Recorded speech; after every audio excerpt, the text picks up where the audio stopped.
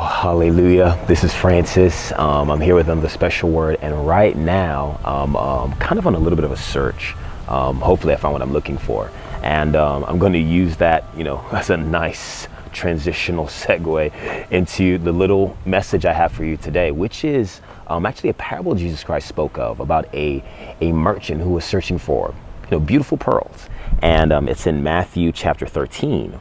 From verse 45, the kingdom of heaven is like unto a merchant seeking goodly pearls, who when he had found one pearl of great price, went and sold all that he had and bought it. Hallelujah. Now, when we hear about this, this reminds us also of the I think it comes right after, yes, the parable of the hidden treasure, where someone sold everything that he had to get this field and he could get this treasure. Now, the key thing I want us to see here is the fact that when the scriptures speak about pearls, amen, Jesus Christ didn't use those words casually, because in Revelation chapter 21, verse 21, the Bible says the 12 gates of New Jerusalem, the city of God, amen, were actually 12 pearls. Every gate was made of a pearl, and the streets of the city was pure gold, as it were transparent glass. The Bible is telling us here that what the merchant was actually looking for was access into the city of God. Now, someone would ask, why would he have to sell everything that he had to get in? And the reason why is because when he saw the value of the pearls, when he saw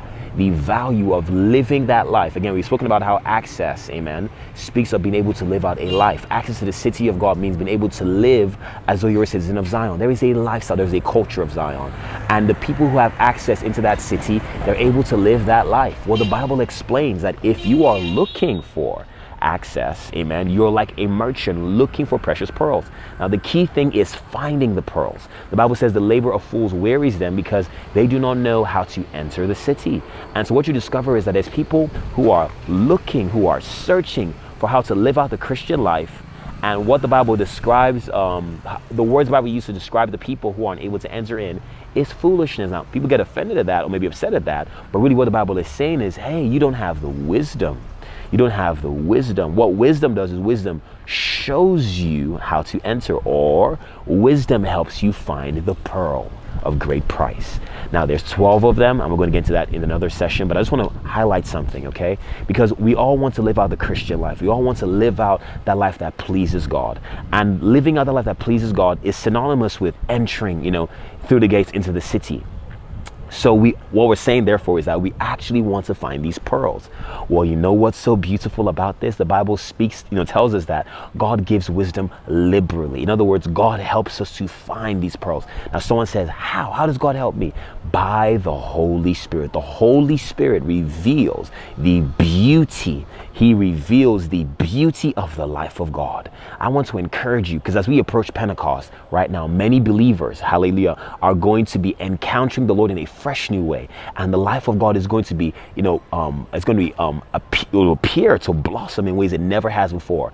But it's not because the life of God has changed, but because they found the pearls. Hallelujah. There's 12 of them. Amen. They found one of these pearls, and because they discovered how valuable the life of God is, they sold everything.